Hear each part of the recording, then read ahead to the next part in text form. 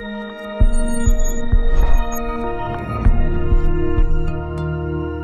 everyone, it's Michelle Patterson here with Angel Souls, and today I thought I would approach the topic of manifestation, but trying to force someone to be in your life. I had a viewer reach out to me and we were talking about some stuff, and I just thought, this is such a great topic to cover in a video. So what happens, you hear me talk all the time about not going against someone's free will. I won't do it in a reading. The angels won't do it when they're trying to help somebody. They won't go against your free will. They're not going to tell you what to do. So what happens when we want somebody back? Or we love somebody, but they're not loving us back? There are a lot of people out there, and all love and respect. Please, as I say this, I am not in any way, shape, or form saying you're terrible, you're shouting by doing that. I want to offer the guidance that I get around that. You consider what is right for you, okay? So there are a lot of people out there who will offer spells. Again, no offense against anybody who does spell work. You are where you are, I am where I am, we just do our thing, right? Whatever. But there are people that offer spells, they offer meditations for it. They'll basically give, I don't know, I'm thinking of some examples, again, I want to be very careful here, of people that are like, 9 ways to get him back. Let me blow the lid off of this. There is this thing called a YouTube world. There is this thing called digital marketing.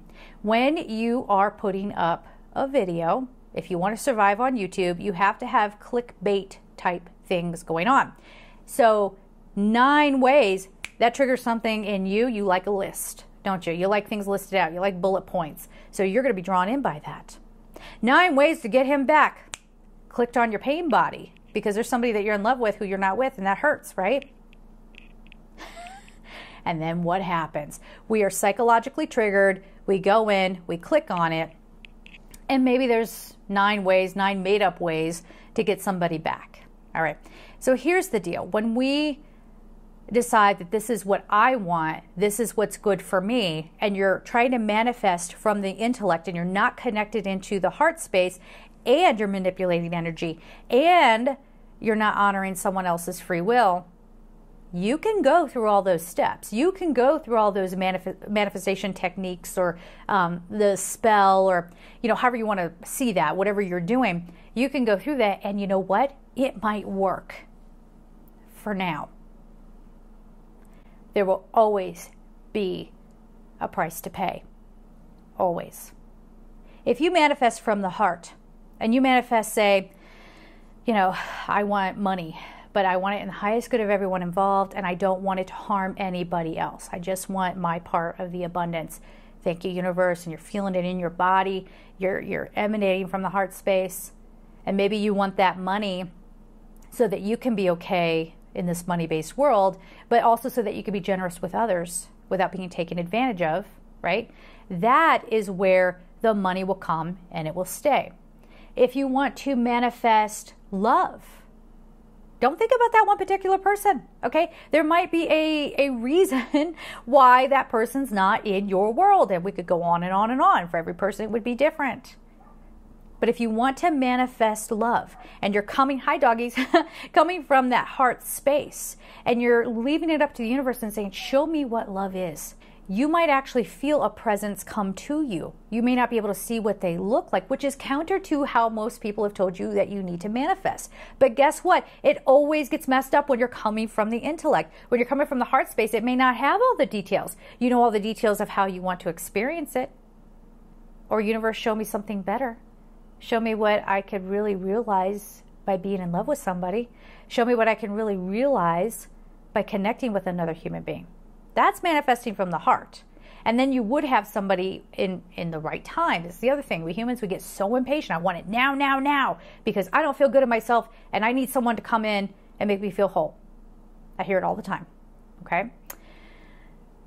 If we're patient with the universe and we let the universe show us, or we have to play out whatever lessons we need to play out, we need to stop being so selfish, because there's another person that needs to play out their existence too. So if you're trying to manifest love and you want it right now, the ideal love partner may still need to work on some of their stuff before you can come together.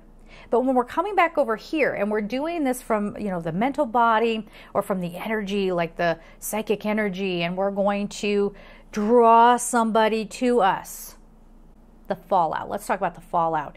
You might find that you get the person there, but the same old problems happen again and again, amplified.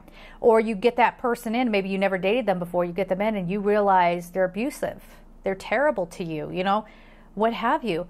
Or you might find, because once you're coming from a density place to try to manifest something, especially love, you're going to draw in more density. You're defining yourself as being quite comfy cozy in density consciousness, and so you will have more density consciousness experiences. So this is where we find people, maybe they got the love, but another area of their life started to fall apart.